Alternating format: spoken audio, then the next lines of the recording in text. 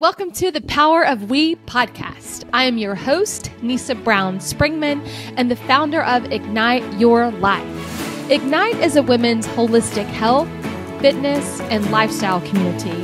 And for the past 17 years, I have had the honor, privilege, and blessing of being the recipient of the wisdom, strength, knowledge, encouragement, and inspiration that comes from being part of this incredible community. And I want you in on that. In Ignite, this is what we call the power of we. The power of we is the philosophy that Ignite is built upon, which is that two is better than one, and that God created us for community and to do life together. In this podcast, I will have conversations with a wide range of women over a wide range of topics that will provide you with wisdom, knowledge, inspiration, and encouragement. So get ready to be empowered, y'all, because here we go. I am so excited for you to listen to episode 10 of the Power of We podcast with the one and only Simone Cruzine. Simone has been an Ignite member for the last 15 years. In fact, we just celebrated her 15th Ignite anniversary. And Simone, like you, is extraordinary. But one of the things that makes her extraordinary is just this super unique story of hers that occurred when she was in college studying abroad and fell off of a ferry boat in the Adriatic Sea at 1 o'clock in the morning and was rescued by fishermen. So Simone has been in the process of writing a book for several years now, and we recorded this podcast in November of 2022, so it's been a little bit. But we've been waiting for the right time to launch, and we thought now was the right time. So you are just going to be amazed by the story, the inspiration, just like all the miracles that occurred for Simone to be able to tell the story, to have survived, and then tell the story and share it with us. So enjoy. Hello, Simone. Welcome to Welcome to the Power of We podcast. This is so exciting. Okay, I want to give a little insight into mine and your relationship, and then dive into just your incredible story and what you've been doing for a long time, and also touch on, your really important job and role, which is being a mother and a wife and now a storyteller. So anyway, this is my dear friend Simone, and she's been an Ignite member since 2009, February of 2009. That's a very long time to stay committed to anything, more or less a fitness program. So thank you. And that's because of you, just you and all your wonderful leaders. We do have a great team, but thank you for that. Thank you. And so Simone is started off as a client and then turned real quickly into a very dear friend. And she's also a wife and a mother and a retreat enthusiast. And we'll touch on that at the very end. But she's also an author, and she's in the process of writing a book. And she has an incredible story to tell that I cannot wait for you all to hear, because what the Power of We podcast is all about is about sharing our experiences in life and giving that wisdom and encouragement through our hard times, through our good times, our hard times, all of the above, so that we can then in turn, like our words, our experiences can be a source of wisdom and encouragement and empowerment to other women. So your story definitely is that, Simone. But first, before we get into that, I would love for you to tell everybody where you're from, where you currently live, who you're married to, how long have you been married, and who your children are. So let's start with, where are you from? Okay. Well, and thank you also for inviting me here today, Nisa. I love seeing you. It's a lifelong dream to do this. I say that I'm originally from Seattle because I lived there with my mom, technically the longest. Growing up, my father was in the military and we traveled a lot, and we really didn't live in one place for very long. So I say I'm from Seattle. I moved to Austin, Texas here, 95. And I am married to Sean, and we've been married, oh my gosh, for 22 years now, happily married 22 years. I met him. He was my next door neighbor, and he is from New York City. And Wait, I was next from the door West Coast. neighbor where? In Here in Seattle? Austin. Oh, No, really? here in Austin. I always forget Yep. that. Okay, got it. He was my neighbor anyway. And yeah, we got along really well and we've been together ever since. And so, yeah, 22 years later. And we have three incredible, awesome children. It's Max, Ben, and Olivia. Max is 20. Oh my gosh, that's crazy to Oh say. my God, I cannot believe that. Oh my God. My son Ben is 17 and my daughter Olivia is 16. So college and high school. College and high school, and you'll have a really exciting weekend coming up because tell everybody what's going on. So here in Texas, if you don't know, football apparently is a huge deal. And our Westlake High School has won 51 consecutive football games and has been in 3 state championships and have won. And my son is a football player and my daughter is a cheerleader. So our life is football and cheer right now. And yes, they're playing in a playoff game tomorrow night, as a matter of fact. And where is the playoff game? Tomorrow is the New Braunfels. We're playing against the Unicorns. The Unicorns. And what time is that playoff game?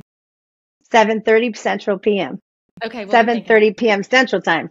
Yes. That's so exciting. And there's nothing better than high school sports. It's good. High school football. It's a good game. Right. Yeah. Almost like basketball.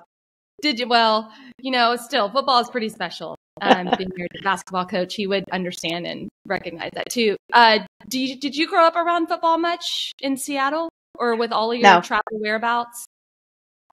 No, I really can't say. I mean, I absolutely supported my Washington State Cougars and our rivals, the University of Washington Huskies, even though I probably shouldn't say that. But and then of course our Seattle Seahawks.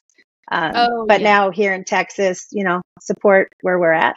So, but no, not really. I'm sure it took your maybe appreciation and understanding of football to a whole other level. Absolutely. You can't live in Texas and not go there a little bit. It's all around. No. Well, okay. I love it all. Yes, me too. There's nothing like it. Okay, so Simone has got a fascinating story to share. And we learned about this. Simone, I was thinking back and trying to remember when you shared this with us. And I remember just Kathleen telling me, "You're not going to believe this." I'm like, "What?" And she told me about your story. And it blew all of our mind. And then every time we go anywhere with you or we put you on the spot and say, "Simone, you have to tell your story." And you always are so generous in telling the story. And so now you're writing a book about this story. And as I was thinking about it, and we'll get there about what this story is all about, just a little tease. But as I was thinking about it, I was thinking, so many times in life, our hardships, there's an overlap. Because I would say very rare in life does anybody go through something that no one else has ever experienced. They might be different experiences, but nonetheless similar. And we can draw strength from knowing that someone else went through something that we are going through or we've gone through, and we can get through it like they did too. But your experience is not one that most people have experienced. And when I thought about that, not like pretty quick right before we got on to this podcast, that kind of blew my mind. So that took my curiosity to a whole other level about how did you get through what you got through. And again, we'll talk about that. I want you to tell us the story, but sure. I'm just going to open it up to you and say, go ahead and tell us about, what happened, what you're writing this book about, your whole your experience. Let's start with what you fell off of a ferry boat. Well, going back to, I remember exactly where we were when the story came up, and it's usually not a story that I, just come out with, but somehow it genuinely just weaves its way into things. So my story comes up kind of frequently, but we were at Zach's in Austin. A restaurant in Austin. A restaurant with another Ignite member, Chris. And ironically, she made the comment, we were talking maybe about traveling, but she made the comment saying, gosh, well, my biggest fear would be falling off a ship and just lost in the ocean. And which is what we're going to talk about in a minute, because Yes. that is my story, part of it. And it was kind of ironic. And I mean, I kind of had to laugh and say, well, yeah, I don't recommend it, but it can happen. And so anyway, that's kind of, and Kathleen was there. I think that's how essentially it started. But the gist of the story, which I try to share. So how old were you? And start with that. So it was June 1991. I was 21 years old, and my best friend and sorority sister, Tina, and I had just finished a study abroad program. I was in Italy and she was in France. And we were when school ended, we were going to backpack around Europe for the remainder of the summer. And the first place that we wanted to go to was Greece. And in order to do that, we had to take a overnight train to Brindisi, Italy. And from there, we would arrive in the morning. And at 10:30 that night, we were going to catch a ferry that would take us to Corfu, Greece. Well, when we arrived that morning, shortly thereafter, we met some other travelers, and two in particular were Larry and Tanya. Larry was this very handsome, striking, had this beautiful, captivating smile, and I was instantly drawn to him. I was absolutely thrilled a little after to find out that he and Tanya were just friends. Can I ask a question real fast? Where were they from? Oh, thank you. Actually, ironically, they were two students from University of Texas here in Austin. And then as Tina and I were from Washington State University, and now I live in Austin. It's a little ironic, I guess, there. But they were from Texas. And so, as college students, we just kind of bantered back and forth with all of our songs, the university songs. But we got to spend the day with Larry and Tanya, and that gave Larry and I more time to get to know each other. And we really, truly had an instant connection. And later that evening, we were all enjoying drinks and dinner, and we were getting along so well, and like we were old friends, that we decided, the four of us, we were going to travel together when we went to Greece, and then, spend a couple weeks there and see where that would go. We boarded the ferry later that evening, and around midnight, Tina and Tanya were tired, so they decided to go where our stuff was in the cabins, and not really cabins. It was one of the levels where they had seats, and they were going to go turn in for the night. Larry and I wanted to spend more time together, so we found a nice secluded place on the back of the boat and enjoyed our time there.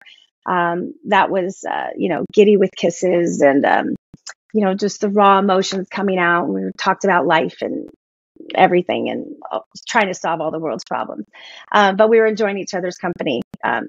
We decided we needed to turn in as well. And as we were walking back to go join Tanya and Tina, we decided to have one more kiss. And he picked me up and swept me around and set me on the railing. And as we were embraced in a wonderful kiss, next thing I knew, the unthinkable. I opened my eyes and I was falling overboard. I fell 40 feet into the Adriatic Sea. When I popped my head up out of the water, I saw Larry's head pop up out of the water because he jumped in after me. We yelled for the boat. Nobody saw us go overboard. Nobody was on the boat, so our screams, we just kept yelling, and nobody heard us, so the boat just drifted off into the night. Can I ask you a question? Sure. So that's like one of my worst, like the ocean, the dark, deep, unknown. And when you were falling overboard, I'm sure your body you weren't able to process everything that was going on at the time. But did you have any kind of thought when you were falling off? Was it like, oh my God, I'm about to die? Was there any kind of thought process that you experienced? It wasn't so much being able to think because it happened really quickly and everything, even though it was in slow motion, the actions, it was in a split second. So the reality came more, once I hit that water, and Did you've got you like a cacophony of bubbles. land on your back, your head? How did you land? Because I would imagine falling 40 feet. Were you at the very top of the ferry? We were on a third level. Okay, third level. About 40 feet up. There were 2 more levels above us. Okay, but that's a hard, long fall. It is, and actually hitting the water at that height it feels kind of like concrete. Mm-hmm. But I probably went in kind of on my back and I rolled in. So I didn't necessarily at that point feel no bones had been broken or whatnot. So it wasn't that I was experiencing that as much as just the true shock of like, what the heck just happened? Right. Mm-hmm. That was it was more of a shock factor. And then Larry pops up and I'm sure you were relieved. It was relief and kind of like, oh shit. So, but when he popped up, he just kept saying, "Simone, I'm so sorry. I'm so sorry." And I was just saying, "No, Larry, no, it's going to be okay." So, yes, I wish he had stayed on the boat. However, I was very thankful to have him there. What that allowed us to do together, you'd ask kind of, about the water and stuff. Ironically, that evening, the water was just smooth as glass and the stars were absolutely gorgeous that night. It was very peaceful, even though there was kind of trauma and chaos going on around us, but it was actually a very peaceful setting. But it gave Larry and I the opportunity together to kind of figure out what we were going to do in that moment. And we ultimately, off in the distance, saw this teeny tiny little bump off of the horizon, but it gave us something to set our sights on. So you could do a 360 and not see anything except for this teeny tiny bump on the horizon, which we didn't really know what it was. But again, we got to focus on it and start swimming towards it.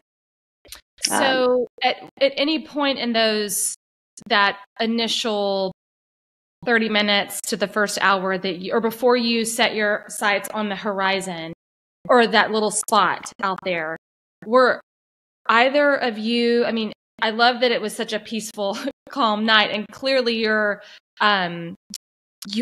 both have the ability to just stay calm, but was one of you a little frantic, at least at that initial state? Yeah, and that's a great question. I've always attributed that, I think Larry always realized more of the situation that we were in, the direness of the situation we were in, over myself.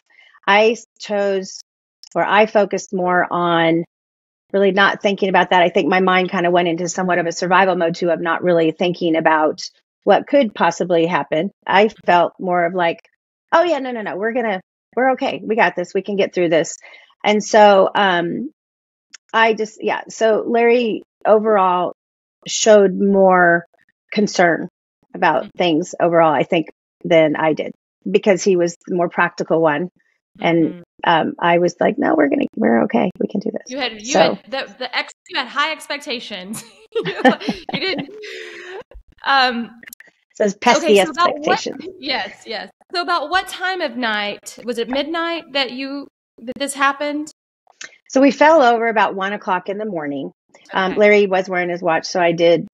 That's how I know it was 1:00 in the morning. And really what we did, again, if we'd set our sights on this bump, we spent the next hours essentially swimming. We floated and we treaded water, and that's what we did for many hours. In those hours, it gave Larry and I, again, another opportunity. We got to talk a lot. We talked about things, I think, that just kind of kept us going. And inevitably, we talked about where we were going to go, and Greece, and where we were going to travel, and all the great things that we were going to be able to do and see. And at one point, he literally just said, well, if we get through this, we're going to get married. And I remember saying, not if we get through this, it's when we get through this, yeah, we are going to get married. And then, we got to enjoy talking about what kind of wedding we were going to have and how many kids we were going to have. And I know, and it might sound kind of crazy of having these types of conversations maybe so quickly, but I think that so Larry and I clearly had an instant connection together. And then when you're thrown into literally a life and death situation like that, there was no games. There was just, again, I go back to that kind of that raw emotion. And so we got to really be in it. And I believe we genuinely felt that, we had a love and that we were going to get married and that we were going to do life together. Well, and so I would imagine you have to, even if that was a fairy tale, you had to keep a mindset of hope and optimism and what's next. And if that's where you have to go in that moment to get through it, that's where you have to go. So about the water, was it pretty mild as far as temperature was concerned? So, the amount of things that technically were in my favor, I feel like when you look at everything with my accident, that I believe was another great thing of all the things that could go wrong.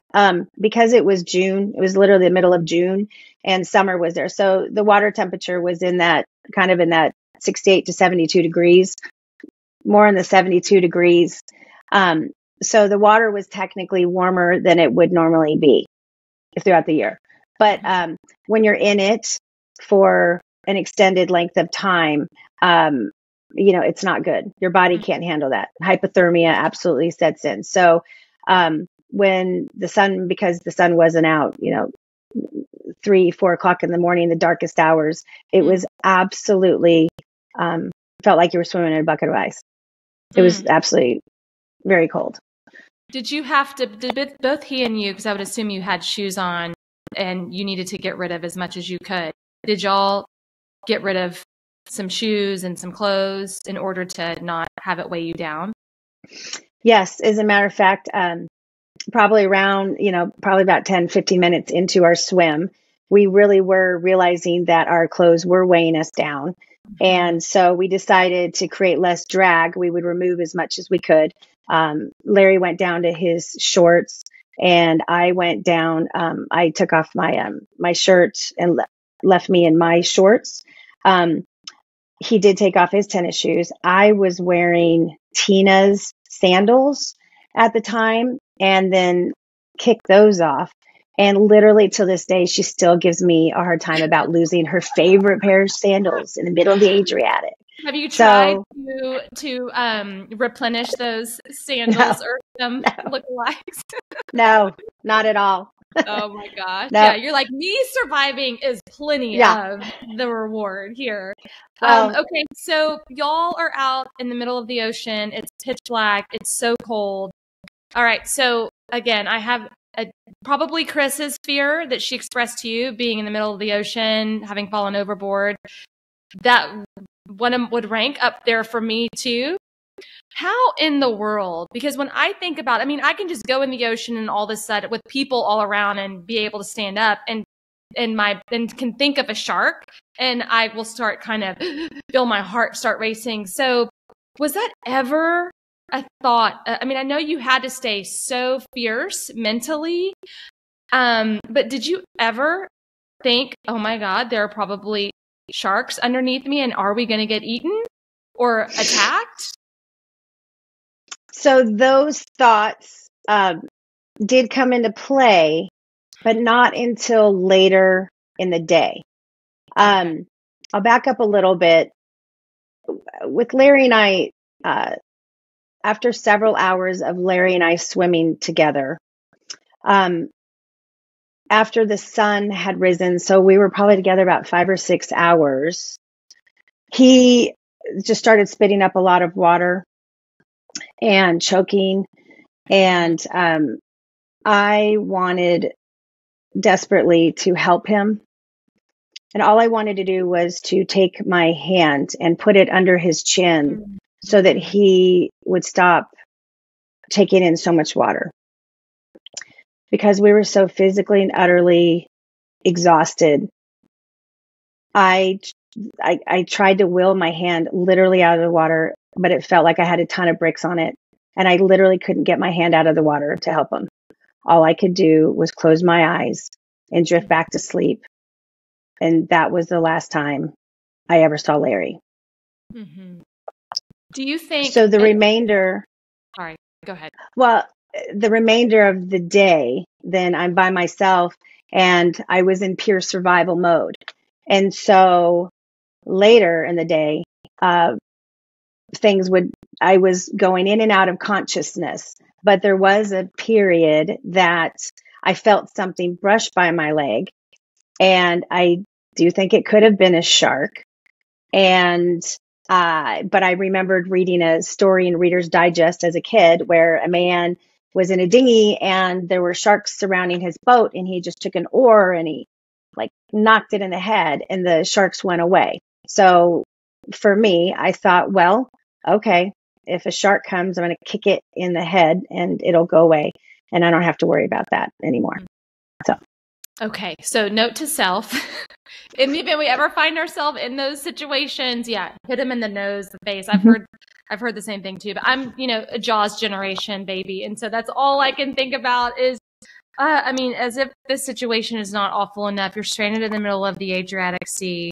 You've just lost the person that you had kind of fantasized about potentially marrying. And how did you, I know you said you were going in and out of consciousness. Were you just floating on your back pretty much the whole time?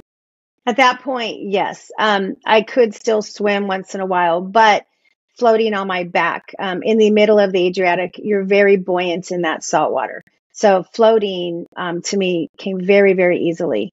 It was not as easy, I don't think, for Larry. I think he struggled to stay afloat a lot harder than I did. So I found it, at times, I drew strength from finding how soothing it was. My hair would fan out in the ocean. I could hear the rhythmic sounds of the water, and my breathing was very, very calm.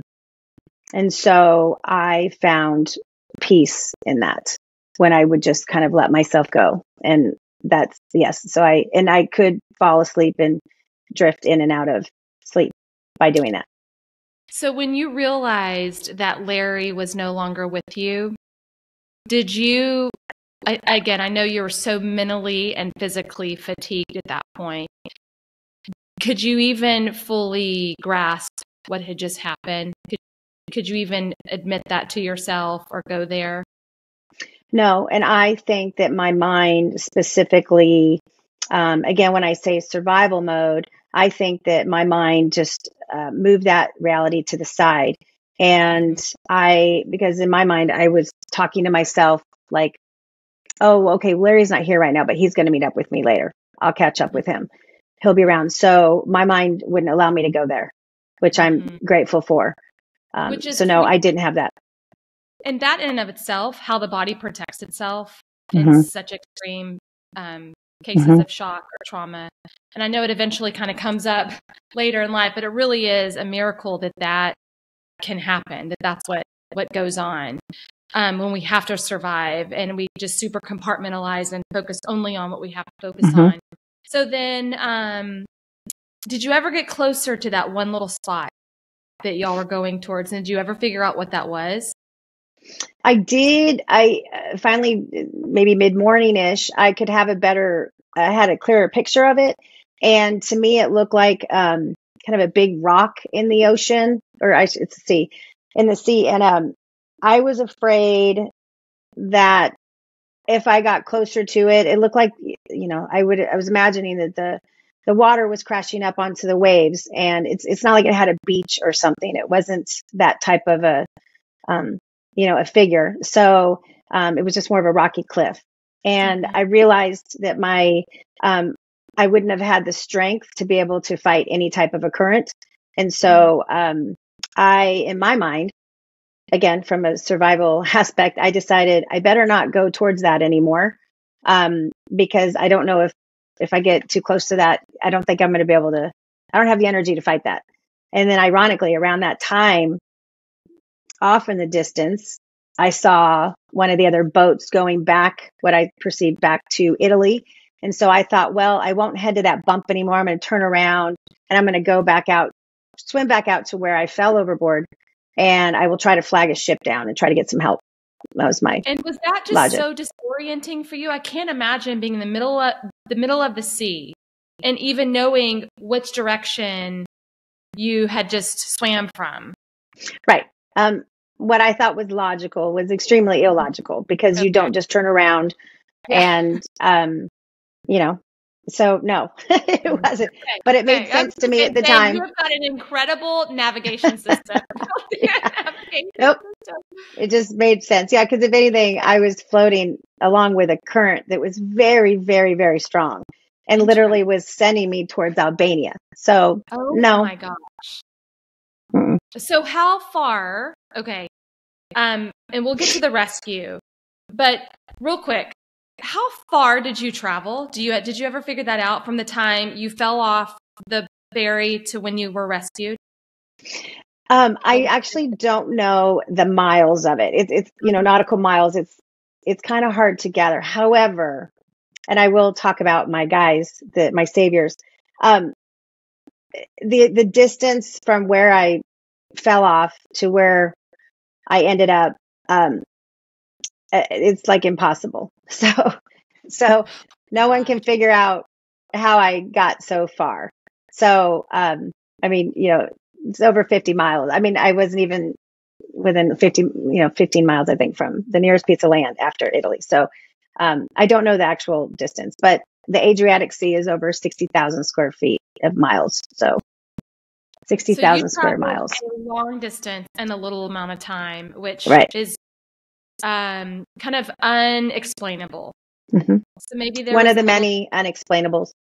Yeah, I'm just thinking there's definitely some divine intervention in this story with you. Okay, so you're floating, and about so the sun starts to rise. How does that make you feel? Do you feel comforted by the sun? Are you starting to warm up at all?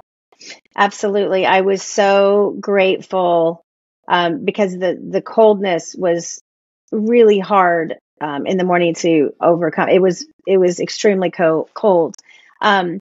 Then I was grateful for the sun to come up because it finally gave me a reprieve to warm my body. But then when you're floating in the sun or swimming in the sun for that many hours, then it was my enemy again, because it fried me and burnt my skin, and it was too hot. So it's hard to say that way. No, I was burned. Yeah, burned and dehydrated and exhausted. Dehydrated, yeah. Had you ingested a lot of water like Larry too, or do you recall that? No, I mean, I didn't really swallow water. I was able to catch myself from doing that, but I inhaled a lot. I took a lot of salt water in my mouth. I just didn't thankfully swallow it, because that's not good for you to swallow salt water. But I had enough salt water in my mouth throughout the days that it just ate through my mouth and made my tongue and gums and everything raw. So that wasn't very good. But kind of going along in the day, the one of the beautiful things was throughout the day. So later in the day, full dehydration, exhaustion, hypothermia, everything, my body was basically shutting down. And about 18 hours then after the actual accident, I really was unconscious. My body's not going to last much longer. I feel something hit me in the head, and I open my eyes, and there in front of me is a life preserver and 9 wonderful Austrian men who had been sailing around the water happened upon me. Speaking of just divinely orchestrated, they, based on a beautiful girl in a bar fight and lots and lots of issues with their boat, they were 4 days off of their course, and they hadn't seen any boats at all that day. And they happened upon me at 7:10 p.m. on June 19th, 1991. And they rescued me. They saved my life. Oh my goodness. Okay, so I just got chills when you just said they were off course. This was not the plan for them. Like they were supposed to have already been through that. So you were drifting off, completely exhausted, probably not going to be able to last a lot longer. I'm sure they were yelling for you, but you were so gone that you never even heard their voices? I never saw the boat come upon me. About that time of the day, somewhere later part of the day, the weather changed, and it's not that a storm brew or came in, but it did start raining, and I ended up in these 9 and 12-foot swells swimming in. So when they happened upon me, the swells were about 9 feet high. And so, and I was trying to find them. Not find them, but when I would rise up onto a wave, I was able to look around and try to see something. And then, I would sink back down into the trough of the wave. I never saw them come upon me. So I had probably been out for a little bit. And I didn't hear their voices. And actually, when they finally pulled me onto the boat, I couldn't see anything. I could barely hear them. I had no ability to even move my muscles. And those are signs that your body's fading, your body's going away. So they pulled you onto the boat and they didn't speak English. Only Christoph spoke English. It took a while to figure out what language any of us were. And they were speaking German and Italian, and they were all from Austria. But Christoph was the only one on the boat that spoke the most English. And he was the one, I always call him my savior. He was the one that I was able to communicate with. And then he was doing all the translation to the captain of the boat, like to get help and things like that. And so, okay, your friends on the ferry, what was going on with them during all this time? I know you found this out after the fact, but I'm sure they were freaking out and panicked. So what were they doing, and how did you end up meeting back up with them? You could literally do an entire podcast on their story as well. And when you're mentioning Tina and her shoes, the least I could do for her really would be to get her new pair of shoes, because I am blessed to have a best friend that would not give up on me, nor, and she knew I would never leave her. So she and Tanya basically had to spend, from the minute that they woke up in the morning, which they woke up based on the horn blast. The first stop was Corfu at 7 a.m. But they had to wake up. At first, didn't really think much about it, but we didn't show up to disembark from the boat. And they had all of our suitcases. Well, our packs. So basically, they had to spend the next 8 hours going from Corfu to the next stop, which was Patras. And in those 8 hours, they finally had to figure out that something really was wrong, that we truly were missing. They tried to get help from the captain and the crew of the boat, and nobody was being responsive to them. They blew off. Were they just kind of dismissing it like two crazy teenagers or college students? Mm-hmm. Absolutely, because they probably get lots of, it's a big college, ferry time, that, drinking and whatnot, that leads to things. And they probably were just dismissing her, absolutely, of just saying, oh, this happens all the time. They're fine. You'll find them later. But nothing, would add up. But they had to spend 8 hours doing that. And then by the time they were in Patras, they just still didn't receive any help. Nobody sent a search party out. And that was super tragic in and of itself. And you're in another country. I mean, how in the world do you even know? And this was in the 90s. You didn't have cell phones. There wasn't like email. Wow. Nope. It's all organic communication, which is why, in 8 hours, it wasn't like she could sit there on her phone tracking down information or making calls. She had to just wait, try to get help. Gosh. And so she contacted, was it your dad? When they got to Patras, poor Tina. Then from Patras had to go to the American Embassy, which is in Athens, Greece. So she had to take a train, which was another 8 hours to go to the American Embassy and wait till it opened the next morning. So we had, this is more than 24 hours. It's 36 hours later. And so, but when she got to the embassy, that is where the first part that they actually realized there was an issue. And that was the first time that she was really getting help from the office in the embassy, is when she had to call my dad. And I'm sure that conversation was not an easy one. But your dad being in the military was, I'm sure, a very, and I say this lovingly, probably stoic, and we're going to figure it out. Like, let's create a plan and let's execute the plan. So what was the plan? Yeah, I mean, you nailed it. Yeah, you nailed it. And that was the first time Tina too, really, when you're calling a father, trying to give him that kind of news, that's, it's very emotional. And Tina knew my dad. So, but yes, he actually went in, he was working at the Pentagon at the time. And so in his mind, he thought, well, maybe I can go to the Pentagon and see if there's anything I can do to help her. Thankfully, by the time he got into work later, I had been found in the hospital. So, but he did have a plan of his own to try to figure out what he could do for me in Virginia while I was in the Adriatic. Of course, that daddy would have done anything to find his daughter. Okay, real fast, how long had you and Tina been friends? We met in college. So we had met in 1988. So it was our freshman year that we had met. We were juniors at this time and going into our senior year. So I'd known her for 3 years. Okay, which is not a long time to know somebody. So you guys just really hit it off and were made for one another.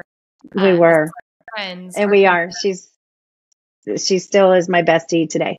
I love it. Well, maybe we will bring her on and we'll do a whole tell us your story. God, yeah. Yeah, that'd be so good. Okay, so you get rescued, and then what? Where do they take you? When do you come in contact? Like, what are the next steps? Rescued. They take me. Interestingly enough, again, with all of my little divinely orchestrated things. The captain called Adam. The captain called the port authority in Corfu, explained what had happened. They said, well, come to them, and they would, basically come to them, which was about 4 hours by boat to them. And basically Adam said, she's not going to make it for 4 hours, So just by chance, somebody had overheard the distress signal in the call, and a Greek man who spoke German heard the conversation and said, hey, you're 2 hours away from Aracosa Island, and there's a doctor that's in town for the weekend. And if you go there, we'll call him and, maybe he can help. So they took me 2 hours away to the nearest piece of land, basically, which was an island called Aracosa. And the port authority from Corfu met us in Aracosa. And that island, I did have a doctor that helped me. He was amazing, Dr. Dimitri, and he just couldn't figure out how I was alive. He called me a medical miracle because my body was completely shut down. My heartbeat was racing too fast. I had hypothermia, I had a 2nd-degree burn. My fever, I had a very high fever, and I wasn't doing very well. But I came to pretty quickly. So, but after that, he took me to Athens or to Corfu. Do you recall being on that boat and then taking you, like being with the men in the boat and then getting you where? Were you kind of in and out of consciousness? Yeah, I thought I was completely awake like the entire time, but apparently I wasn't. So I found that out later from my guys. No, I mean, I actually had a pretty rapid recovery based on anything. And so I did get to rest. I'm sorry, my earpiece keeps falling out. I did, when we got to Aracosa, when I was in the hospital room there, they had a little clinic, and I started, my body started basically quitting. And I don't know what Dr. Dimitri gave me, some type of an adrenaline type shot, but it instantly revived me. And I basically was fine after that. And, but the Port Authority from Corfu came and met us in Aracosta, and then they took me from their medics on their rescue ship and took me to a hospital in Corfu. And there, I was on a bunch of, antibiotics and hydration. They hydrated me and whatnot. IVs. Thank you. So when did you see Tina and your dad or your mom? And what was like that? What was that like?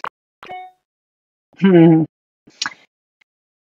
was it was over 36 hours, and I'd been in the hospital for a night. Tina and I had a conversation on the phone before she left Patras after Athens, and then found out where I was in the hospital. We'd had a phone conversation. So she knew where I was, but she wasn't able to get to me until the following day. And, I was sitting up in my bed, and, the minute she walked into that door, I still remember it, because the minute she walked in that door, seeing her after what had we been through, it was a very emotional, and we just embraced each other and hugged, and I profusely apologized, to her for putting her through that. And so that was me seeing Tina. So remember, I love her. Wow. So those are some very raw and real emotions. Well, and she thought you were probably dead. There was probably a period of time where she that had to be a consideration. I don't know, have I lost my best friend?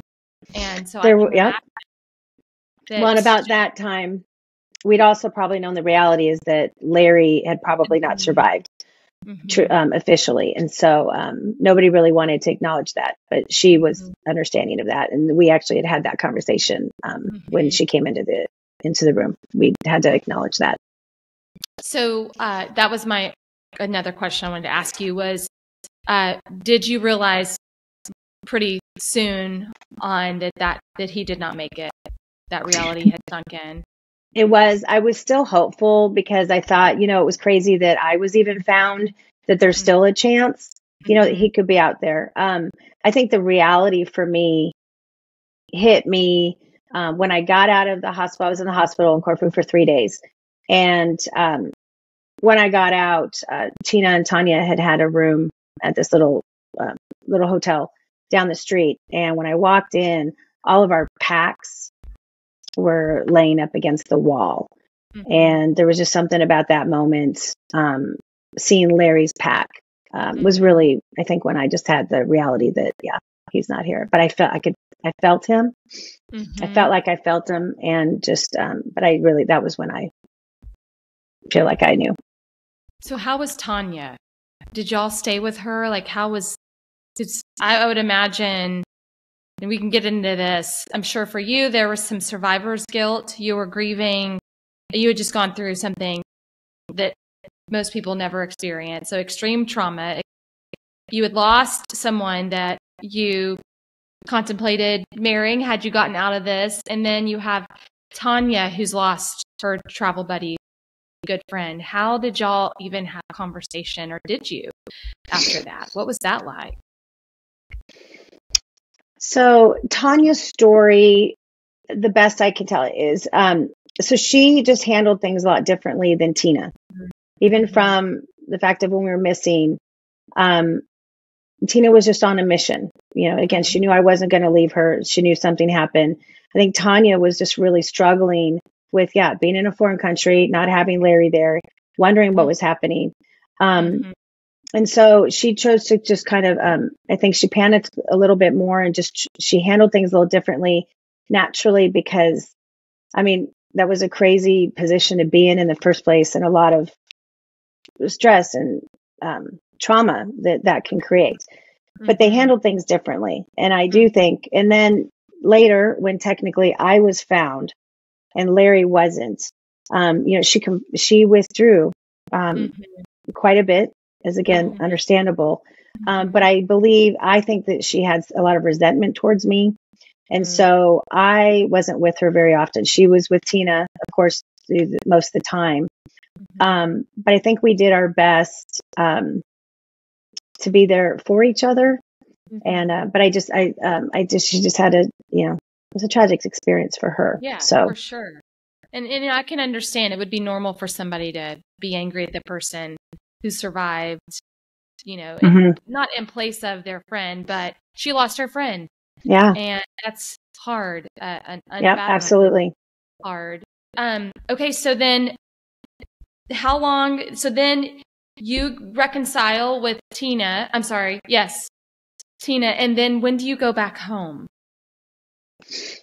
A week later, Tina and I decided to stay in Corfu because we had to, Larry's parents came. His mom came from Austin, Texas. His dad and stepmom were living in Germany at the time. They flew in to Corfu to meet me, as well as assist with the port authorities in trying to locate Larry. So we spent 2 days with them, going through things, meeting with them. His dad was so supportive of me in this situation, especially of losing his only son. His mom was also engaging with me, but she was also very, stoic in a part, and also pretty angry, and understandably. And she just handled things again as different. She was just a little not as welcoming at the time as his dad was. But we had to go through all that, and we also had to deal with the port authority and the police. So after all that was done, Tina and I went to the other side of the island to just decompress and figure out what the hell just happened for us. Oh my gosh! So and we were there about a week. Time of decompression, like not just a couple of days, but so that leads to the next question. So you go back home. You're re-enrolled in college. Yep. As a Washington senior? State. Okay. Yep. It's my senior year. I'm supposed to go back. Now our trip was cut drastically short. We were not able to backpack the remainder of the summer. But we came home to a lot of media frenzy. The Associated Press had picked up the story, and it made national news, international news. The Oprah Winfrey Show called and invited me to be a guest on their show. Did that, and then, which happened in the summer, and then we started the fall year. And things, I think it finally started settling in, and things were very chaotic, and I was not handling my emotions very well at all.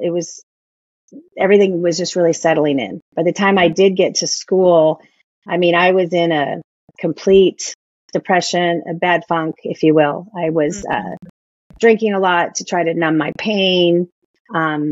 I had a terrible case of insomnia. I was failing my classes. Can I ask you about that insomnia real fast? I just can imagine that anytime you closed your eyes, what did you see? I mean, I would think sleeping would be almost impossible. It was. Given you had just experienced. And then just anytime you weren't busy doing something, all those thoughts and all those emotions just flooded your system again. So do you mind sharing, like, what were some of those? Did you see Larry? Did you see yourself falling? Did you see yourself floating in the ocean? What were some of those reoccurring thoughts and visuals that you had?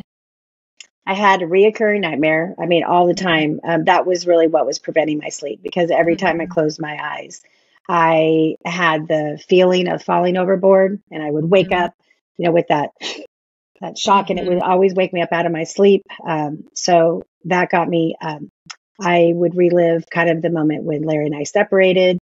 I always felt this strange, I kind of would have nightmares about what truly lurked beneath the surface, what was under the water. We had learned at one time that there were actually submarines that were in there in the water at one point. And I just kept having this vision of like a submarine passing under me and then deciding to ascend. And that always woke me up sweating and crying out of my sleep. So, that was that was the most difficult, period of my life. Absolutely at that point. So, so it was the insomnia. Those are my visions that I had, and the survivor's guilt. It was all of it.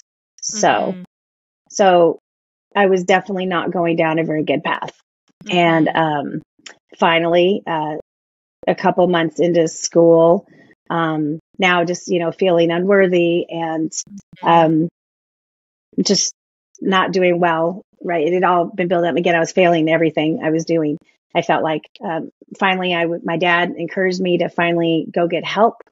He was very well aware of these signs, which would technically nowadays be PTSD, but it wasn't referred to it as back then. And, but he basically encouraged me to get counseling. It had never dawned on me to get help. And, so I was grateful. It's just not mainstream back then. It wasn't talked about like it is. No, I didn't really think of that as being an option. So, but I am so grateful that I did, because that man, my counselor, literally changed my life. Within only a few sessions, I was able to understand what was going on. I realized that it was more normal, when you do have a traumatic experience. You do go through certain stages, and that is all part of healing. And I was able to name everything. And so that gave me, a lot of help to be aware when I was, experiencing negativity. It really, made me, he gave me a permission to, like, it was okay to grieve and to not always have to be so strong, and that it did happen. And, but it gave me hope, because what I learned from our time together was, I kept focusing on the negatives, and obviously because it was extremely tragic what happened to Larry. But I realized, I wasn't doing well, and I realized that, and I wanted to honor Larry, but I realized in order to honor his death, I had to live. And I was given this beautiful gift of living, and I was not doing that at all. And so I had to change, my thought process and stop focusing on all the bad things and all the negatives, and really focus more on the blessings and the silver linings that I had, my friends and friendships. Well, so you just said something that is, I think, one of the biggest takeaways, next to just follow your intuition in parenting, which is, in order to honor his death, I had to live. That is so profound and so true, and really does allow us, if we can have that little mindset shift when we do experience the loss of people that we love, to recognize, like, it just allows us to live out their legacy that much more, and to honor, to your point, their life and who they were when we are living our life to the fullest. It doesn't help anybody. It doesn't help it doesn't help the world, your family, your friends, your community, if you're withdrawn. And don't mean to demean that, and like, oh, it's just easy to go into, like, I'm just going to honor it took a lot of practice in counseling and coaching for you. So I love that. That is so strong. So I'm sure when you met up with him, your counselor or your therapist, he's like, I've heard about you. I've been waiting for this phone call. Thank God he said that. Story? So as I mentioned, it felt like the entire university knew about my story, which a lot of them did, because again, at that point, that's how you communicated. Essentially the story had gone viral, just not in the way it does today. But when I finally did pick up the phone to call him, when I finally got to him, I introduced myself, and he basically said, I know who you are. I know your story, and I've been waiting for you to call. And I just, oh my gosh. Like, thank you. Place. Oh my gosh. And it was a safe, yeah. At this time, everybody watched Oprah. There was only one newspaper, and I'm sure, like, it was, yeah. I think anybody in today's world would also recognize, it would be a huge story. It would be major national news, but we didn't have all the distractions in 1991 that we have now to peel us off of the story. So I'm sure you love being the center of attention too. Did you? And did you have friends who didn't understand? Like, were they like, just snap out of it, Simone? Or was everybody pretty understanding of your withdrawal and and just how you were living through your trauma? I've always, kind of going to the power of we. I feel I've always been very blessed with my friendships. I genuinely try to nurture them. They're very important to me. So for the most part, I always had support. Now, whether I took it or not was a different story, but overall, it was very supportive. The intention was interesting. Sometimes I enjoyed it, and then sometimes I didn't so much. Sometimes things were awkward, and sometimes people didn't know exactly what to say to me because there's a beautiful side of the survival story aspect, but then when you follow it also with a tragic loss, it just makes things sometimes a little awkward, and people just don't really know how to handle that. So, overall, people weren't judging me. I don't think. Well, they could have been, but no, I didn't feel it. No, they were like, can you believe that's that girl that survived? That was always what I was known as. That aren't you that one that fell off the ferry? Aren't you that girl that fell off the boat? Yes, I am. Like, hi, I'm Simone. First and the one that fell off the boat. Yes. And then did you graduate there pretty soon thereafter? Again, thank you to my wonderful counseling. And really, I do joke, but not joke, but I'm like, because of the grace of God, essentially, somehow I turned things around and I started passing my classes. I started going to school again, and I graduated on time. And so, so I had to, not everybody. For any college student out there listening, you too. You can have setbacks, but you too, can pass. So for sure. Oh my gosh. Okay. Thank you for sharing that. We're gonna get into some more. Yeah, you shared more. I've heard your story many times because, like I said earlier, I always put you on the spot in front of other people. Like, y'all gotta know Simone's story. But I got even more out of it today. And wow, you're so remarkable, and I appreciate you just your candidness, your willingness to just be completely honest and share these, not these hard memories, these really hard memories. Did you? Well, thank you for your support on that too. 100%. Did you ever connect with Larry's mom? Did you ever see her in Austin when you ended up being back in Austin or moving to Austin, ironically? Was that weird for you? You're like, oh my gosh, this is where Larry was. He from Austin? Yes. Yeah. He grew up in Austin. Not in his middle school's it was closer to Denton, where I think he went to middle school, but he lived in Austin though for school, and his mom was here when he was in college. So Larry's mom, so again, she was very stern, very stoic, tried to be loving, but also was very guarded and reserved. Again, naturally. I didn't necessarily, of course, understand at the time, right? Of course, I knew she would be a grieving mother. But everything changes when you are an actual mother, because you will never be able to fathom what that could possibly entail. I certainly did not know that at 21 years old. She, when I got back to Seattle, we would have phone conversations, and but they got harder because she was starting to grieve. But our last phone conversation that we had, she asked me, she was explaining that she had been cleaning out the closets and was putting away the baby clothes that she had saved for Larry's when he had his children.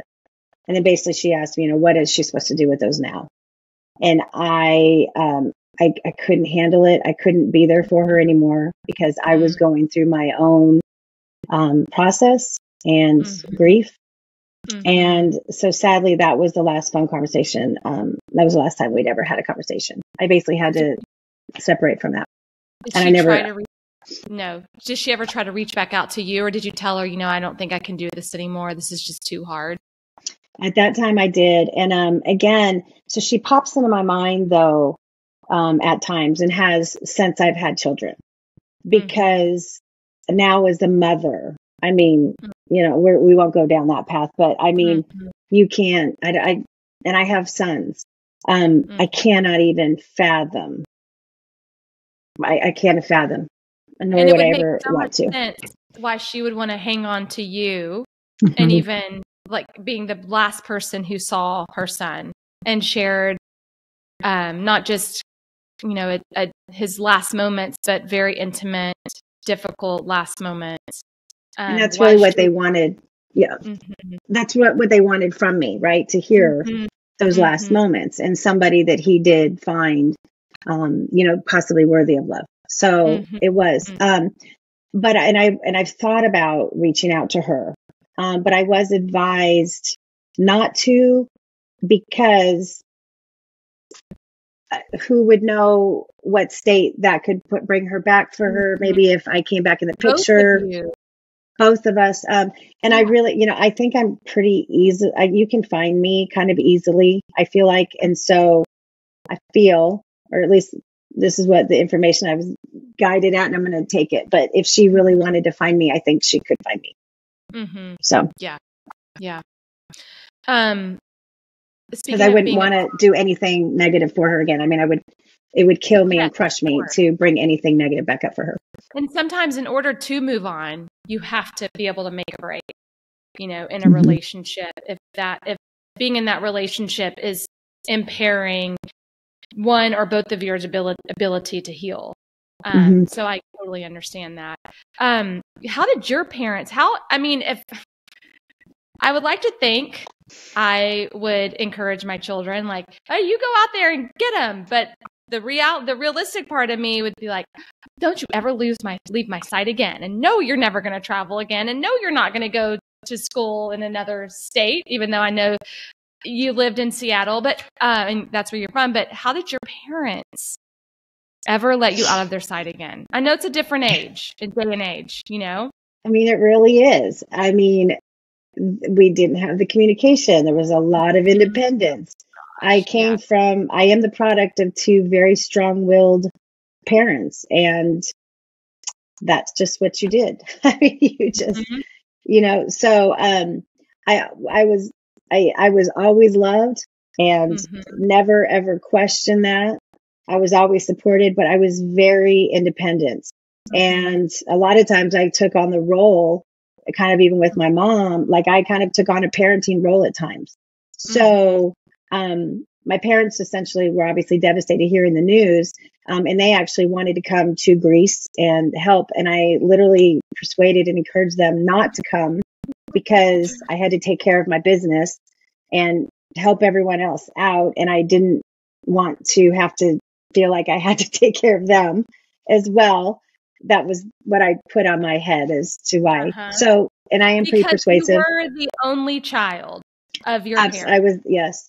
I do have, of those two, of my dad and my mom. Yes. I have two beautiful, sweet half sisters, from my dad's second marriage, but who I love and grew up with. But, yes, but anyway, but they did not come to Greece.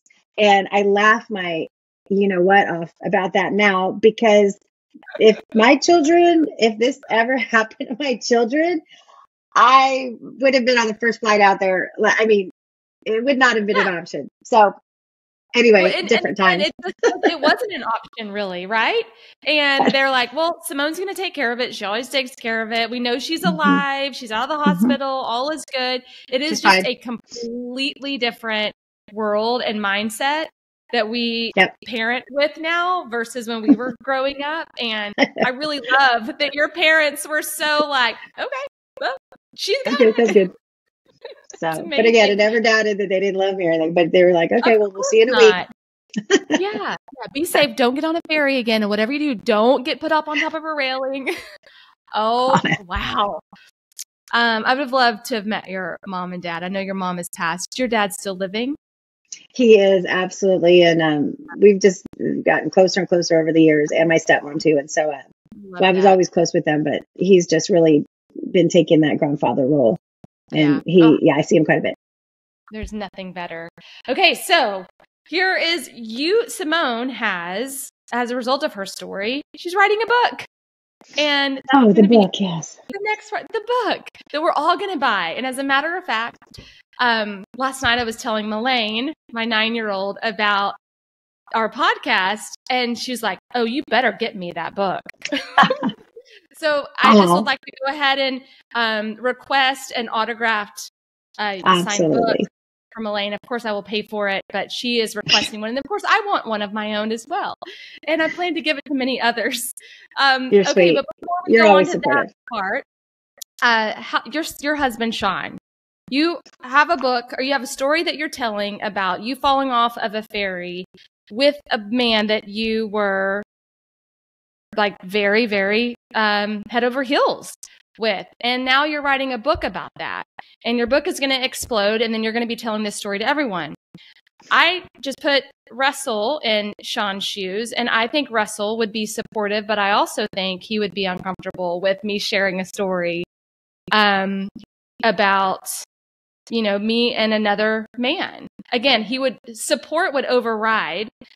So how does Sean handle this? Well, it really is that way. I think the issue technically is because, yes, there's a story. It's my story. But yeah, there's another man involved.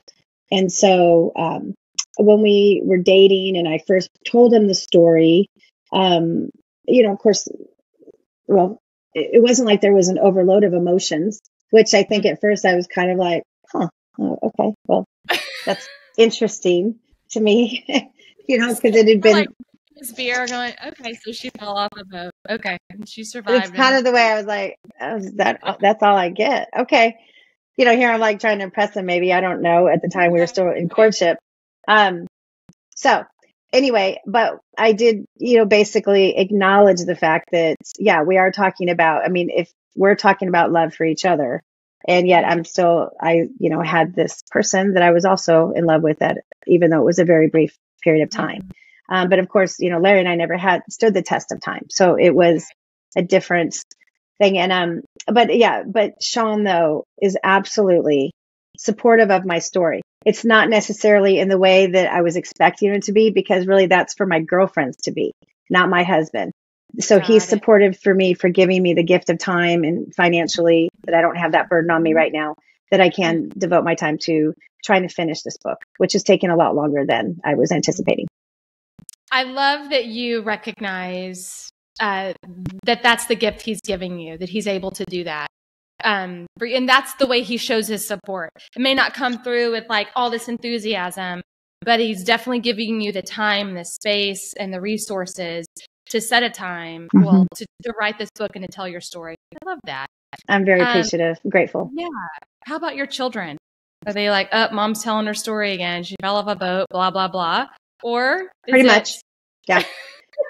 Once in a while, when they were younger, it was kind of that like, oh, yeah, I don't know. She fell off this boat or something. Like they just had when people would ask them, they really, just did not understand what was going on. Now they've gotten a little older. And then if I say I'm writing a book, or I've gotten to share my story at some events, and, and then if you say something about social media or something like that, that piques my daughter going, maybe there's something to this story. I don't know. And so, I don't know that, and I didn't share for quite a while with them when they were younger. They just wouldn't have understood. So, sometimes I think they appreciate it. And then sometimes I feel like I'm a broken record. They look at me like I'm just talking again, like a broken record. So no, but they're supportive.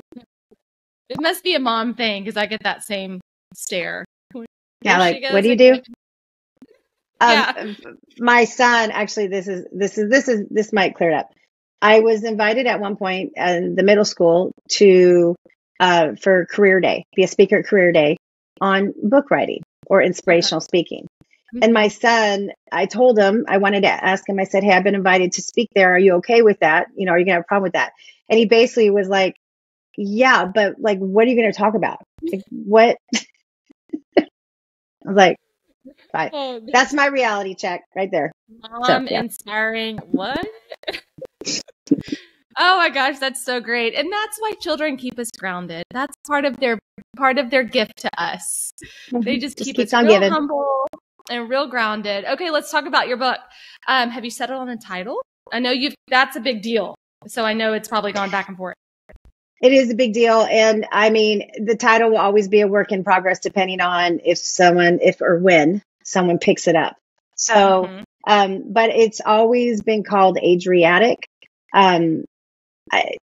It's easy to remember. It's just, I've referenced it since 1991, Adriatic. So the subtitles have been anything from the ripple of effect of a miracle at sea. It's been a true story of love, loss, and survival, and learning to live again. It's been something about hope and floating in the water, or being in the water for over 18 hours, and hope was the only real life raft. So I don't know what's going to happen. Okay, so then this is a perfect question too. How has the writing process been? Oof. I know you said well ago it's been harder than you anticipated. I can only imagine. And you've been really committed to this. I have. I mean, it's something I will absolutely finish. It's definitely taken a lot longer than I thought. I really was never a writer. That wasn't what my strengths technically were. So how I'm writing this book, I probably should have gotten more help along the way, but I've been blessed. I have gotten some help. Well, you just don't know what you don't know. You know, you learn along through the process. Like, it's really hard to write. It's, but I've been fortunate. But the interesting thing is, it's literally probably on the third really, really hard rewrite, and it just gets better. And it's for the purpose it's supposed to serve. I'm feeling a lot more that it's so close. It's so close, but it's a better story. And I feel like it will serve the purpose. You had mentioned before, it's definitely a unique story, but it's universal emotions. It's universal themes. For sure. I apologize. It might think he's falling out of my hand. Sorry. No, you're good. No, you're right. Right. Not many people have fallen off of a boat before and been stranded in the Adriatic Sea or any body of water for like that and survived to tell about it. But you're right. Those emotions are something that we all experience throughout life, which is remarkable that we get to experience these things together, that not one of us are unique in that way, and that there's somebody who can lift us up through their experience and share their encouragement and their ability to survive and their hope. So when in the book writing process, were there things that you remembered as a result of writing it down that you had forgotten, and just like the storytelling part of it to other people? Yes, it just the writing process is very interesting in and of itself. And as the years have gone by, my appreciation towards it is it's really fascinating. And when someone is truly a good, exceptional writer, I mean, that's a gift. And that's something that, I mean, my book, which will, hopefully serve its purpose, is not going to be like a literary masterpiece. And I'm okay with that. So I appreciate the ones that can write that way. But through the process, there's plenty of those, by the way. We don't need more literary masterpieces, I don't think. We want to know the real Simone. Yeah. Well, and you'll get that. But the interesting thing is, I'm more of a kind of a direct sort of bottom line kind of person. So when you try to write more in a narrative aspect and have to bring all the feelings, like that's challenging to me. So, but I have, in the process of writing everything down, yes, sometimes you just start writing and you don't know where it's coming from. And then, yes, that makes you pause and go, oh, that's interesting. I forgot about that. So when you were seeing your therapist or your counselor in college, did he encourage you to journal? So I don't feel that journaling at that time is free flowing as we talk about it today. However, so no, he did not tell me to do that. But Tina was the one that had the journal and encouraged me to journal. So it was Tina. She's so smart and wise. I know. I'm very lucky to have her. way back when it wasn't even a recommendation for processing emotions and being able to get things out of your body. So do you feel like that you have been able to process this even more in the writing since you've written the book? Sure. I think it puts things in perspective. It's a constant reminder of my gratitude. It's a reminder of, we can overcome hard things. So yeah, I'm grateful for the process, and Yeah, I can see that. What's the one thing you've enjoyed most about writing your book? And you can again, I pass on think, yeah, it's this, again, it's kind of just the reminder. I think that, because I've worked really hard and being authentic with my story and the emotions and all the things, and I do have support that help me if they're reading a particular thing I've been struggling with or working on, to try to make sure I'm getting it in the right way. And if it elicits their emotions, that's very rewarding to me, because then I feel like it's serving its purpose. For sure. For someone considering writing a book, what's at least one piece of book writing wisdom or advice you can give them? Oh man, absolutely. To get a group, like a writer's group, either create one of your own or join one, hands down. So that means you're in one. And how long have you been in it, and how often do you meet? We started it 6 years ago, and it's because of them is why I started the book, or why that gave me the opportunity to start writing the book. And we only wrote on Tuesdays. So that had to be nice to just say, okay, my book day is Tuesdays. Is that how you did it then? Tuesdays, just every Tuesday we did that for 4 years. Wow. I hate that I'm doing it. I need to turn on the power source. 1 second. Hold on. Go for it. Hold on. I'm so sorry. That happens to all of us. I just had to check my battery too. Oh my God. The thing is flashing up. Battery. I'm like, oh my God. That would sting so bad if it powered out on us. Yeah. But we're good. Okay. So sorry to ask this question, but I have to. Do you have a completion date in mind? So I've blown all the completion dates that I've had in my mind. So, yes, I think, it's so close. I'm so close. I'm finishing up this very last editing efforts. I really am trying to get that done before Christmas, so that starting in January, it will be ready to try to find an agent and a publicist, if that's the case. Yeah. Unless I have to self-publish. Have you been given information on what that process is like and how you even start that? Yes, I think I've got some great contacts, and basically in January, I'll just start following up from everyone who has been kind enough to suggest somebody. I'll start doing all my following up on that, but it's not an easy process, and it could be difficult to find an agent that, is that right fit for you. And that's what I'm just going to be careful on. Okay, so then just for purchasing, for the act of purchasing, maybe this time next year, assuming all were to go smoothly, we'll have your book to buy and give it for Christmas present? That is what a friend of mine and I were just talking about the other day, and I'm going to say yes, Nisa. The goal would be, like in starting, November, that I had something to basically be able to get out, for the Christmas holidays. I think that would be super fabulous. We'll have another podcast. We'll have a book publishing podcast party. The day that I get to, tell you that will be a very fantastic day. Oh my gosh, that is so exciting. I cannot wait. Okay, so now we're going to talk about real fast. We have just a couple more questions, and then we're going to go rapid fire. So Simone, as I said earlier at the very beginning, she's been part of Ignite since 2009. And because you're a very busy mom turned author, you have a life outside of just exercise every day. Your participation, as far as how many days a week that you're able to participate, has ebbed and flowed just based on kids' schedules and, school drop-offs and all that stuff. But as of late, the last 6 weeks, you have taken it to another level. You're like gangbusters.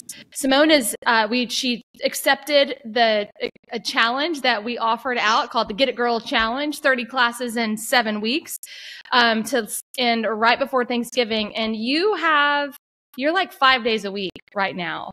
And it was, brought to me that you said something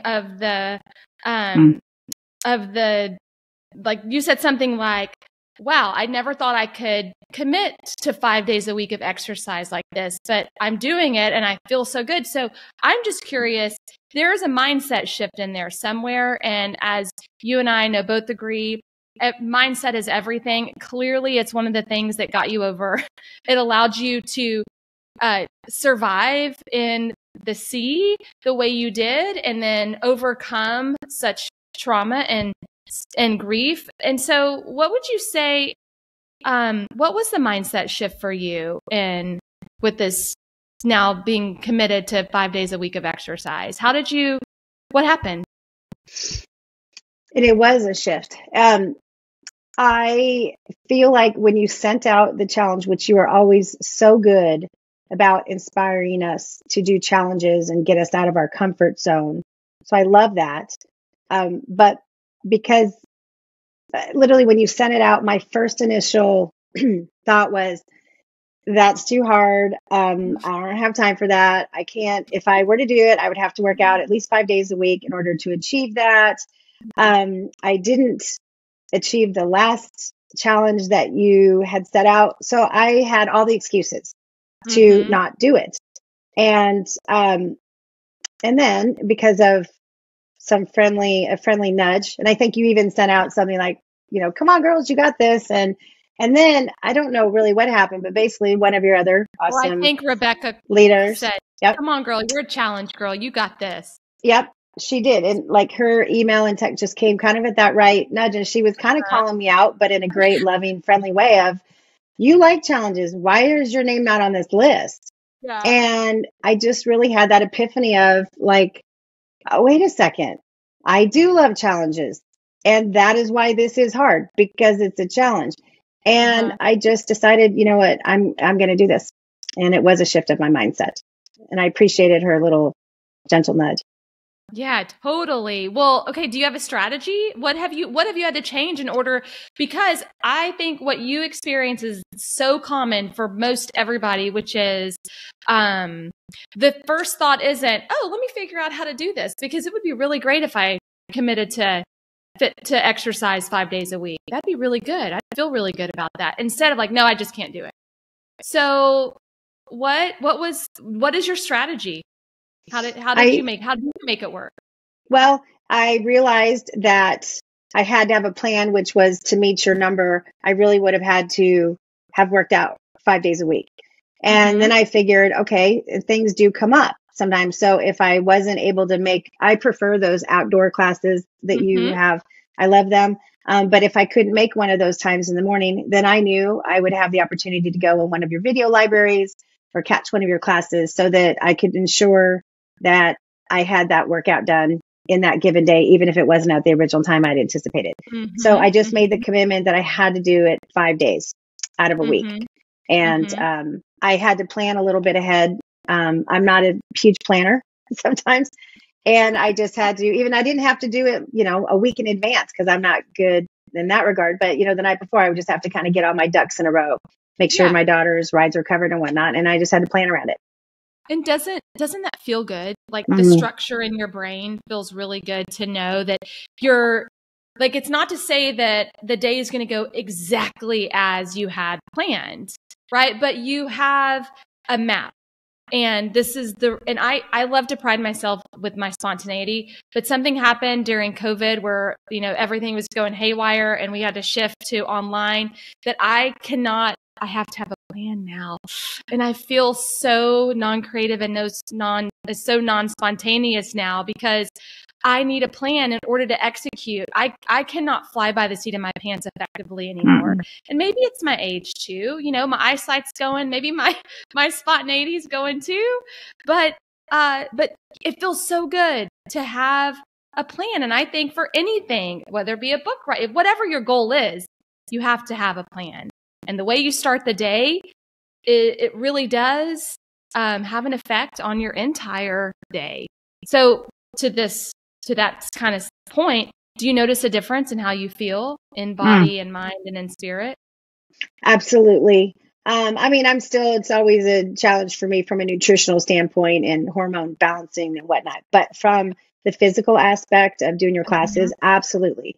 My body feels better. My mind feels better spirit feels better. So yeah, I absolutely notice a difference and it feels so good. That was what I was telling Alice. And it feels so good. I'm like, why do we not do this all the time? And so, let's take it week by week, but I'm so grateful for the way I feel right now. Well, you look incredible. You always do. You're just a gorgeous specimen, but you do have a glow about you. And it is such a great reminder that even if we've been doing something a certain way for all these years, we can change, we can adapt, we can do more. And it's okay to care for yourself that many days a week. Yeah, absolutely. Well, thank you for that. And then when you're not igniting 5 days a week and you're not momming and wifing and being an author, what can we find you doing?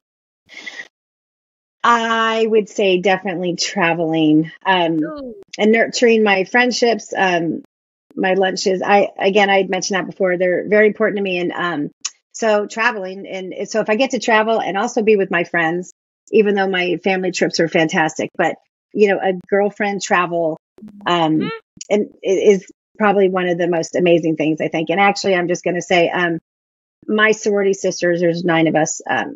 We've been doing an annual girls trip for 28 years. So I look forward to that. And we've been consistent and that's what you would find me doing. 9 of you? Not all 9 always go. That number varies, but there's a group of us. Somebody when they can't go. Can I be the best friend group? Oh, wow. That is beautiful that y'all are committed to one another, to your friendship and to just getting away like that.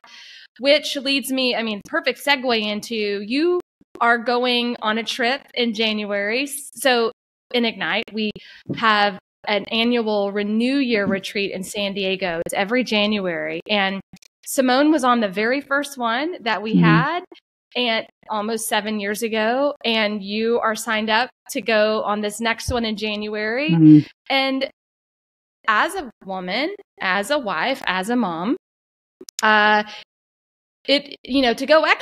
commit to myself exercise wise is one thing, but to give myself the gift of a retreat and going somewhere where I'm going to be cared for and nurtured and my family's going to have to figure it out, how did you manage that?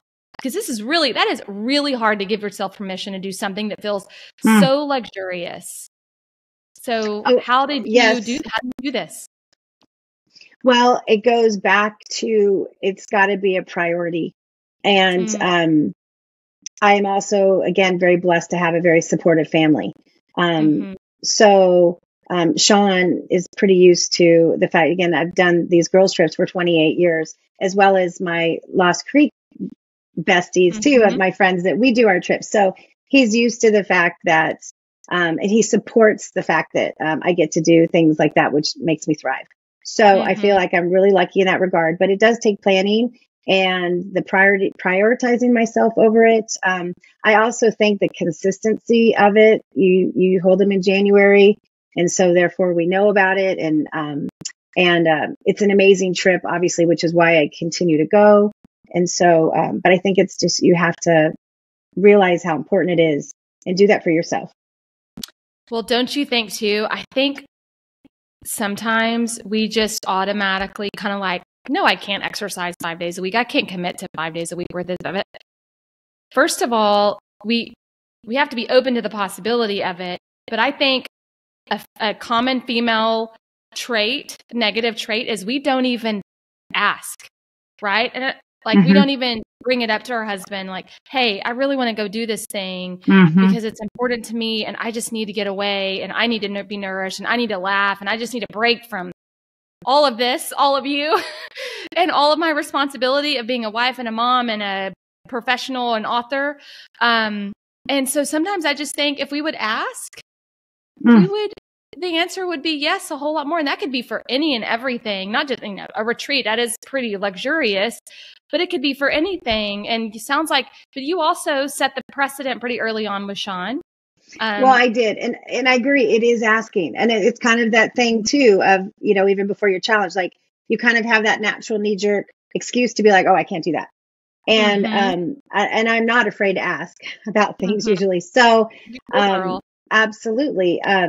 You do have to ask and you have to see the value in it and how important it is. And I mean, who would ever regret going on, a trip or something for yourself, right? No one does it because they're awesome. There's never any regrets. It's like, there's also never any regrets about exercising. We always feel better afterwards, but it's this weird kind of mindset shift and psychology thing about the things we allow ourselves to experience and have.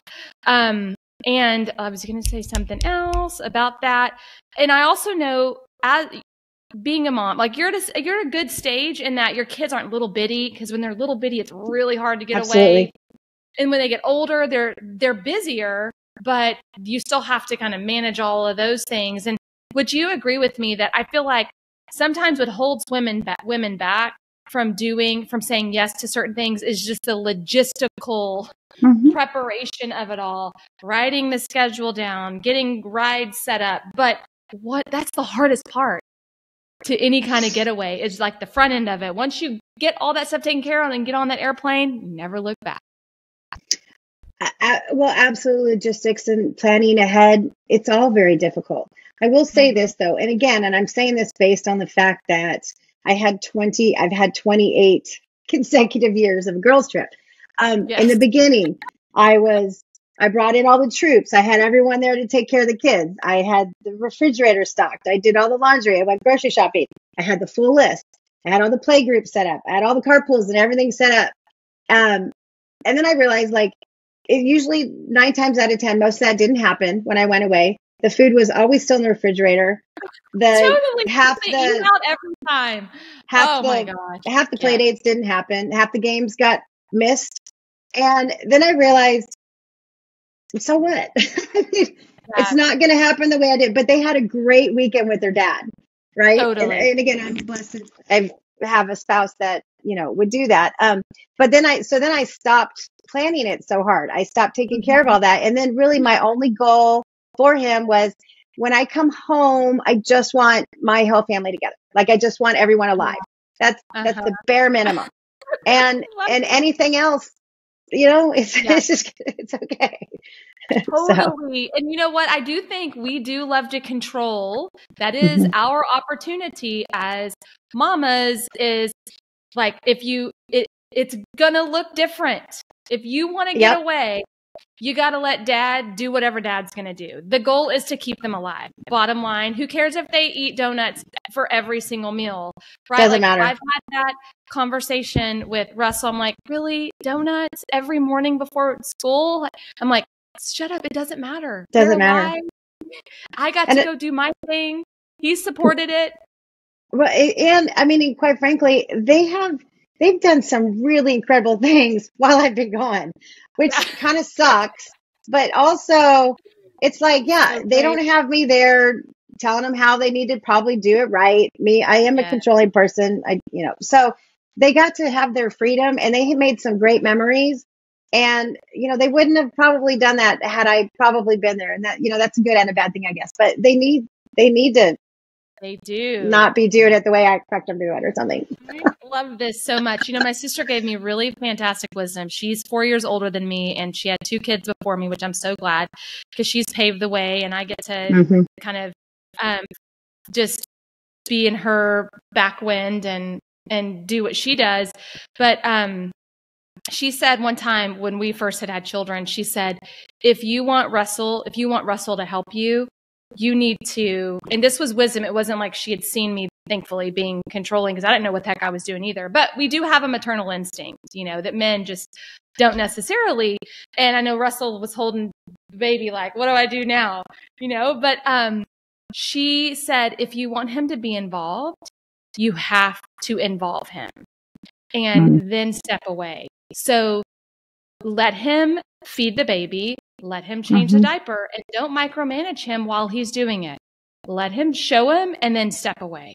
And that was like the best advice. Because if not, you just end up really hurting yourself in the long run, because then there's another kid, or more responsibility. And then you're stuck with all of it and you're resentful because you haven't, because your husband's not involved, but you've kind of never given him permission to be involved. So anyway. Okay. Rapid fire question time.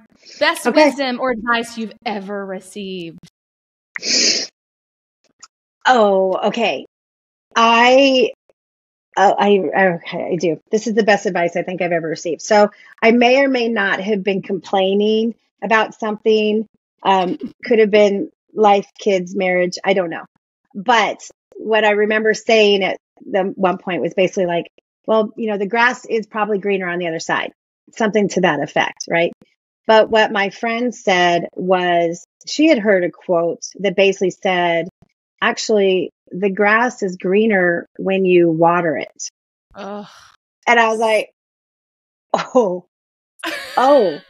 And I remember, and I was like, oh my God, you are right. Because I would say majority of us have lots of things to be grateful for in all the gratitudes and whatnot. And it's like, if I would stop focusing on what I'm perceiving somewhere else and actually focus on what I have, what a difference that would make, and talk about the biggest joys that would bring. So that would be my best advice. Oh, I love it. I love it. Okay. I know you're writing your book, but are you reading a book right now? Yes. Counterfeits, Kristen Chen. It's awesome. Ooh. It's a great little spy. I think it's on Reese's book club reviews. Okay. Very good. Best concert. You have all these girlfriends, so I know you've been to a couple of concerts. Best concert.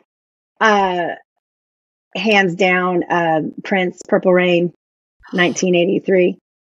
Oh, I cannot believe you remember the date even. What a tragedy that we don't get to go to his concerts anymore. Oh my gosh. Sad. What a talent he was. And his music will last. It's timeless. Timeless forever. Yeah, forever. If you could travel anywhere, where would it be and why? Do you hear my dog? I'm so sorry. Doggies. Yep. That's okay. You know what? I would actually like to finally get to Santorini and Mykonos. Sorry. So I haven't been there yet, and I will get there someday. I apologize. That's okay. We're almost done. This is live. It's live. Okay, your top 3 forms of self-care are? Oh, well, igniting, absolutely. Any of your classes and your leaders' classes. I think sleep I love sleep. It's one of the best things. And the other thing I do, each morning when I let my dog out, I sit outside of my house, rain, sleet, snow, hail. And I can sit for about 10 or 15 minutes, and I just sit without my phone and think about the day or set intentions. And wow. I do that. So, what an extraordinary discipline. Now, it doesn't always work out the way I want it to, but it feels good at the time. Definitely. I love that. What's something most people don't know about you? You've shared a lot. Is there anything that we still don't know about you? Well, I'd mentioned that we traveled a lot growing up. My aside from English, of my language, my first 2 languages were German and Cantonese.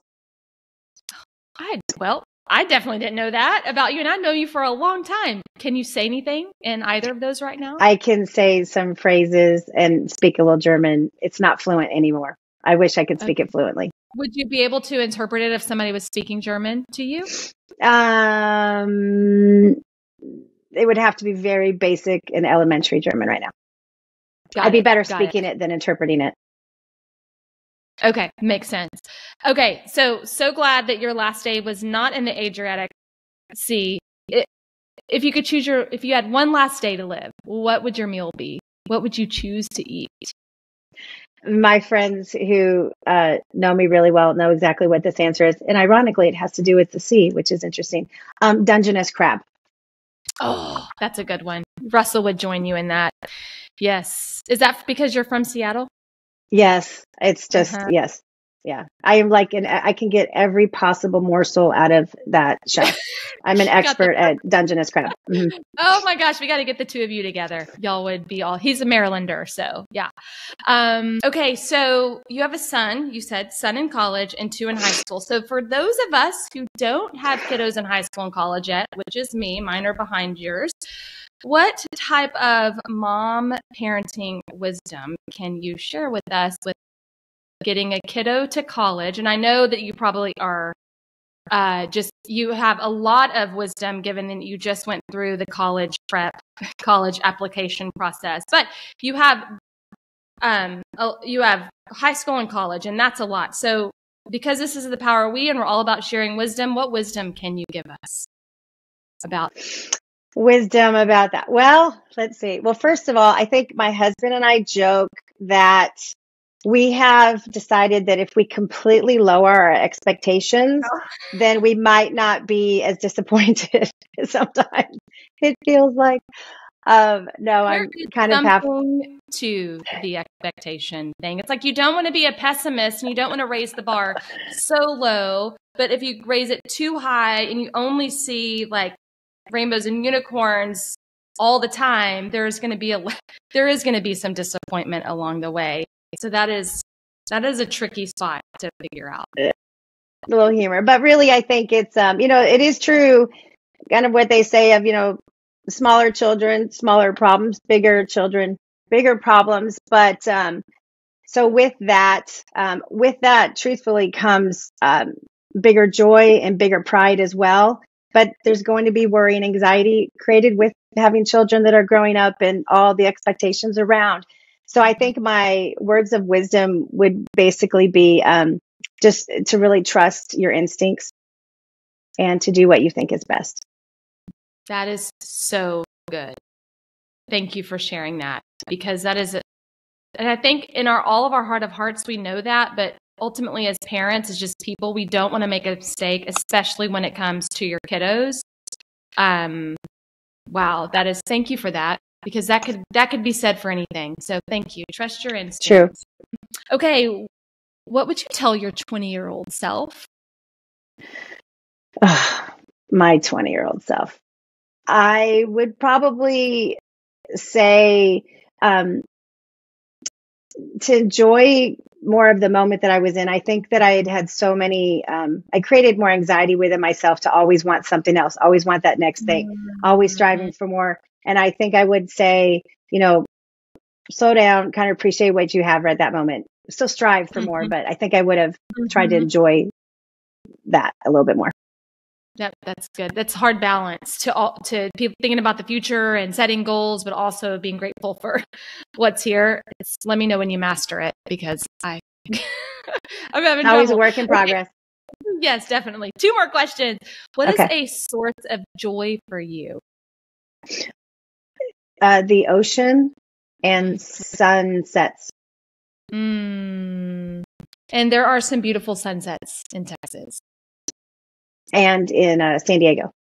And when we go to San Diego for a New Year retreat. Yes, indeed. Definitely inspiration and joy every day. And then what are you looking forward to? Because we've been talking about the book and my story, I would say the day that I can actually physically hold my book, because it's been released, will be literally an epic and monumental day of my life. One of them. So sure. Yeah. Well, I got to tell you, I'm looking so forward to 2 things. I'm looking so forward to sharing the joy of that moment with you, and seriously, celebrating you and telling everybody, like buying a gazillion copies of your book to give to every person I know. Cannot wait. I know we've all told you this for the longest time. We cannot wait to celebrate that moment with you. And I cannot wait to launch this podcast and make everybody even more aware of your story, or those who aren't aware of your story, and get excited also about your book. And thank you so much for sharing all that you did. We spent a lot of time covering a lot of things, but I felt like it was so much goodness. And thank you for for being part of the Power of We podcast and sharing your love and your wisdom and your encouragement, and just you for the last hour and 47 minutes. Thank you, Simone. That has been a while. Well, it goes back. I mean, thank you for all of your support. I mean, the whole Ignite group. I mean, you inspire us, and you absolutely exemplify the power of we. So I appreciate all that support. And the day that we do get to celebrate this, you're going to fly down because I'm going to have to throw one hell of a release party. Oh my God. Yes, but it's because of you guys that you're just so supportive. It's really that's never going to change. You're a rock star. Thank you. Okay. Thank you so much. Thank you. Love you. Thank you. Love you too. Bye. Thank you for listening to the Power of We podcast. And if you happen to be in Austin, we would love for you to join our fitness community.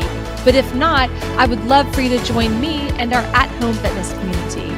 Most importantly, thank you for being part of the Power of We family.